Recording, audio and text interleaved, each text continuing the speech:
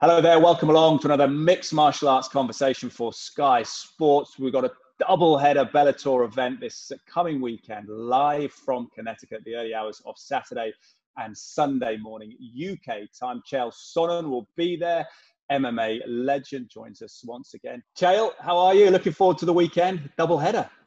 I'm pumped. I'm fired up, man. We got a world championship on the line, Archuleta and Mix. Plus, we got Machida and Phil Davis, to your point. Yeah, we got a lot of shows going on. Yeah, let's dig into Bellator 245 first of all. The light heavyweights matchup between Phil Davis and Lyoto Machida. What's your take on this? How excited are you about this matchup? Okay, so this is a rematch, and I know that you know that, but a lot of people have forgotten that. These guys matched up before, and what was very compelling in that fight for me, Machida's the master of controlling space. If you want to get your hands on him, go right ahead once you get there, but that's the first step, and it's a very hard thing to do. It was actually Phil Davis that was keeping the space. He was kicking Machida with the front kicks. He was getting him in the belly. He was frustrating Machida. Phil Davis might be the only guy I've ever seen frustrate Machida. But for me, the big question, that fight was razor close. I want to say maybe even a split decision. But it is one of these situations where what did they both learn? And particularly if you're Machida, it always seems like whoever doesn't get their hand raised tends to learn more, for right or wrong. But the victor goes, well, I must not have anything to learn. I got the outcome I wanted. So for me, that's a little bit of the question. What's going to be different this time? That's for them to answer. Yeah, because the scorecards were really close. A point was the most that it gave it to Davis, although it was a ultimately unanimous decision. What could Machida do this time, do you feel?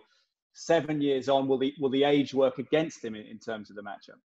Well, here's what Machida did right. Okay, Phil had a very hard time using that old wrestler versus striker mentality, which largely on paper at the time that they fight is what it was. Machida does a very good job. Wrestlers struggle with it. I struggled with it. Randy Couture struggled with it. Dan Henderson, just to use some even Phil Davis, who found a way to beat him, struggled to out-wrestle him. It's a very hard thing to do. Machida's very good with the knees up the middle. So I offer you that because he also has some positives that he needs to make sure that he brings back. But he's going to close that space.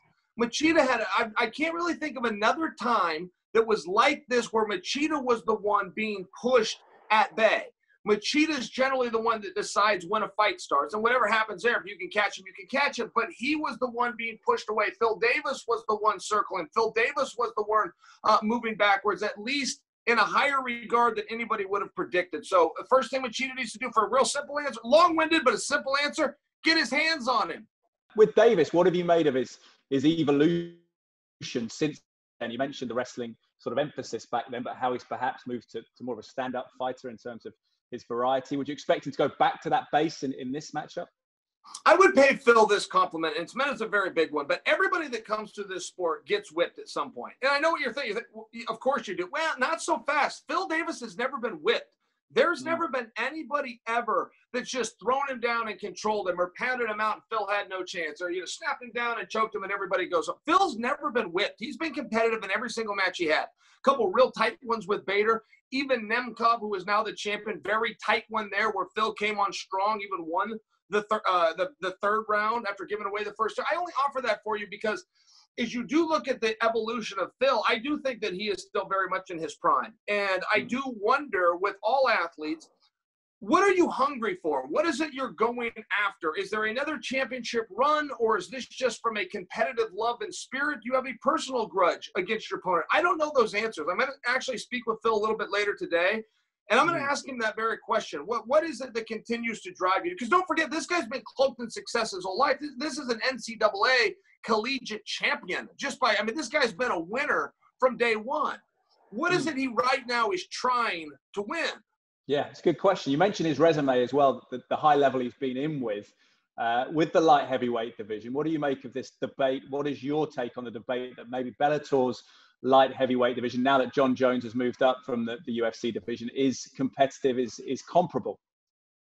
I thought that Bellator was very sportsmanlike in that approach. They conceded to the greatness of John Jones. They conceded that with the absence of John Jones. And I'll tell you this about Bellator's light heavyweight division, but it's growing.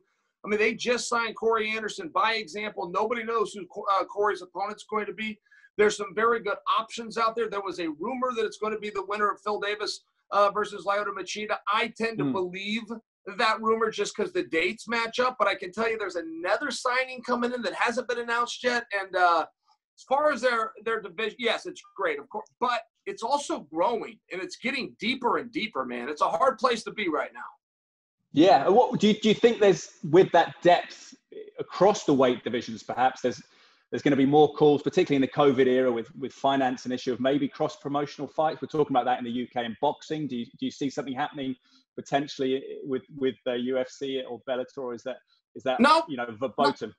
Not specifically when you say the UFC, no. I just don't think they're in a jam right now. In fact, I heard Dana saying kind of the other thing, which is I owe a lot of guys 3 fights a year. I'm struggling for venues and dates. I'm going to figure this thing out. But no, I don't think that he's looking to do matches like that. Now, Scott Coker's been very open to the co-promote. He even did a couple of them. He had something going. It wasn't the Pride guys, but Ryzen. He's several times brought their guys over, sent our guys over there. So Scott Coker's open to that ideas. He's never really shared them with me. But to your question, as a outsider looking in, I don't think the UFC is looking to team up with anybody. No. What would be your dream matchup if they could or would?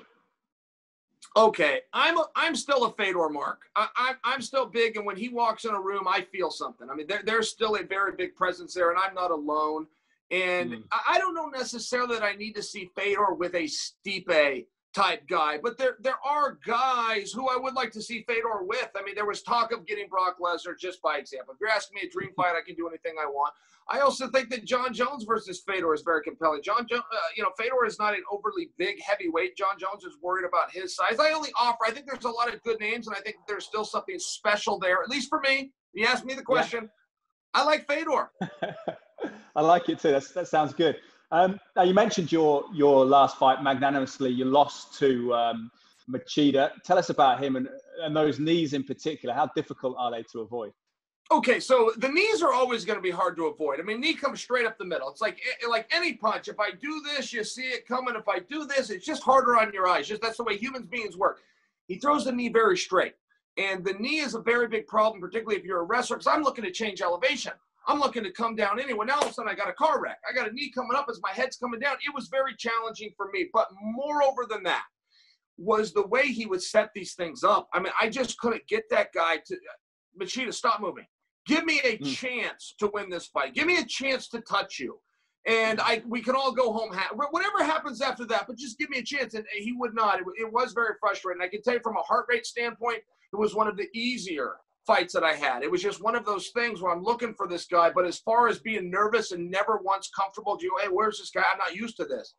Yeah, man, he's different. Machida's very different. Was for me. What do you think about in terms of the outcome? You mentioned their potential matchups for the winner. Do you see Corey Anderson? What would be your take on where this takes the winner? I would be very interested. I think that they're going to do something big with Corey Anderson. I really do. And so when you do talk about where's he going to debut, is it going to be in a main event spot? I tend to lead towards yes. And, when you have main event fighters in that weight class, Machida and Phil Davis certainly come to mind. Coming off wins or like either one of those is a good option. And I know that Corey wants to be fast-tracked, but, when you've got iron on top of iron, sometimes you don't have to be the guy that's coming in and taking on somebody that's on a 2 or 3 fight win streak. There's a lot of guys in Bellator right now in a couple of divisions, and they can all beat one another. You go look at 155 pounds, there's 5, 6, 7 guys that could be champion on any given night. And I think that 205 is that same way. I know that Nemkov has everybody very impressed right now, myself included.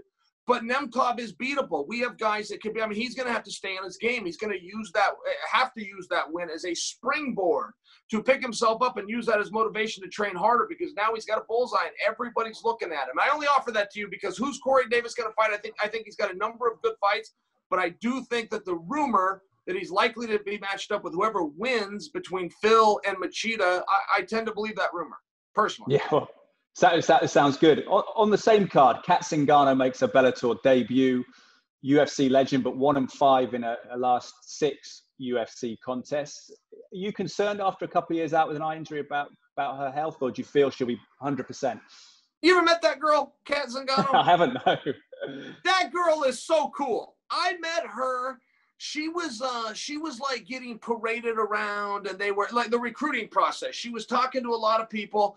And Coker threw his hat in the ring, and we were out in Hawaii, and she trains with Alimale. So she trains, she was there. And that was my first time ever actually visiting with her and being around her. That girl was so nice. She might have been the nicest. Maybe nobody's ever treated me as nice as that girl. And I was only around her for about 4 or 5 minutes, but she made quite an impression on me. So as far as your question goes, I want to see something good happen to her. You know what? I do, because she treated me nicely when I was in Hawaii. And I will tell you this, even though she's been out for a period of time, and I do think that that's very fair and very real, and not to mention she's got a pretty tough opponent here, but she trains with the Lima Lay, and I would like to go back to that, because if you're getting rounds in the gym with the greatest fighter in the world, that's a little bit different than just, you know, putting some running shoes on and trying to get some workouts in before your big debut comes back. I do expect her to be very sharp. Yeah, I want to see her back healthy and sharp. Of course we do. Looking at her CV as well, Ronda Rousey, Miesha Tate, Amanda Nunes, got an incredible record. What about Chris Cyborg, throwing that into the mix? Do you see that down the line, potentially, if all's being well with her comeback? Yeah, I mean, I don't see why not. One thing about Cyborg, and it's very real, and the sooner the ladies observe it and recognize it, the sooner they can manipulate it and use it in their favor. But the number one person that gets to fight Chris Cyborg over the last 10 years is the first person that raises their hand and says, I'm willing to fight Chris Cyborg. Right now, you know, we got Julia Budd. But Julia Budd, regardless of being a champion in the past, she's the only girl saying, put me in. Some other girls will say yes if they get the call. But Cyborg's a tough night out, and that's a very intimidating proposition, and it's just a reality. She has ran so much fear through so many fellow competitors that if you want to get in there with Cyborg, raise your hand. And, I mean, it's like any job interview. If you're the only one that shows up, you're going to get hired. Yeah, we had the Irish boxer Katie Taylor, her team making noises potentially about reaching out for a boxing match. We'll see what happens with Chris Cyborg.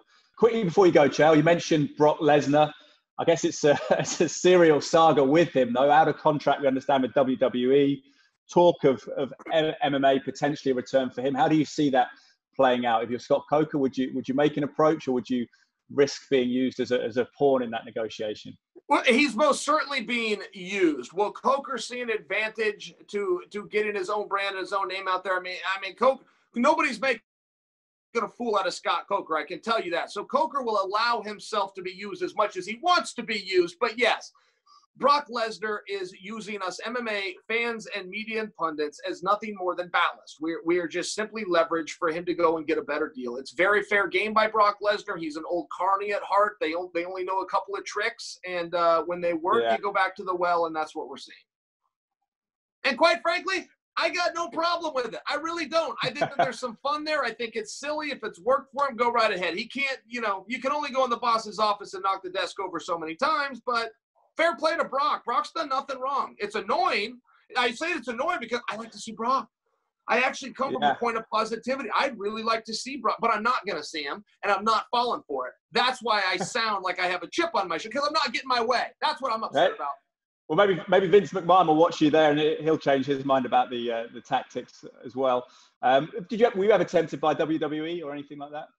Yeah, I mean, I looked at that at a period of time. There was a rival company called WCW, and WCW had something called a power plant where you went and trained. That would be what you would think of today for NXT for the WWE, but WCW had a power plant, and I went through that process, and that was in 1998. And I was going to pursue that. I had 2 years of college left. It was my sophomore year, junior, senior. So I went back, I finished college, and that's what I thought I was going to go and do. WCW went out of business. They closed down. I went into MMA. Yeah, the rest is history. What a career unfolded. Chael, thank you very much. Appreciate your time as well. We got the technology working as well today. We got there. Thank you very much. You're the man. I look forward to talking to you again. See you, buddy.